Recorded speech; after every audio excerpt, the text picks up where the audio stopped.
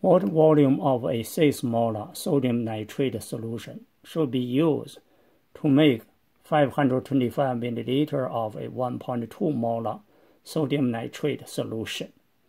So this is a dilution problem. So first, let's label the quantities that are given. You see, those are two quantities go together. So I'll label this as V1 and this molarity as M1.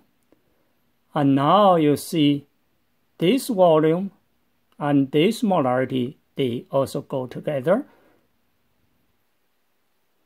So I just simply label them M2, V2.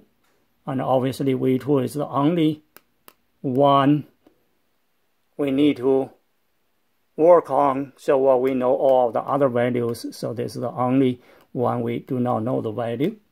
Okay.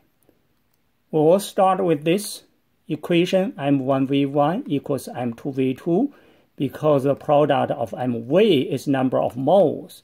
So the number of moles of the same solution here, of this solution, even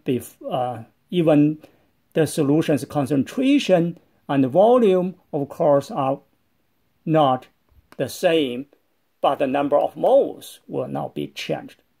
The number of moles of the solute in a solution stays the same before or after the dilution, before and after the dilution, okay?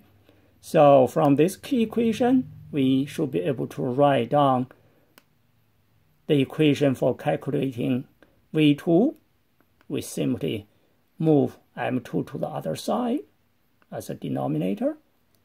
And then we know M1, 1.2 molar, and then V1, 225 milliliter, divided by 6 molar, which is M2, and then we have 105 milliliters.